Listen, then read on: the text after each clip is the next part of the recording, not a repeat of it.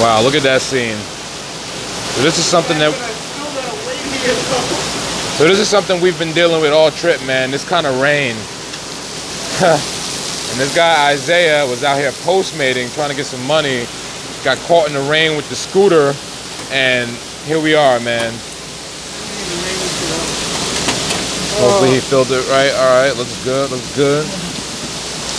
So I had to come and basically rescue him because his phone and all his electronic devices were getting wet and he was unable to navigate. So I had to come in the Camaro and come, you know, show him where a gas station was. Oh man, it's like bullets to your face when you're driving like that in this rain. Yeah, how was it out there in the rain? Wet. With the scooter. Really wet. How was the traction? How did it drive? Yo, in the traction, it felt way unbalanced.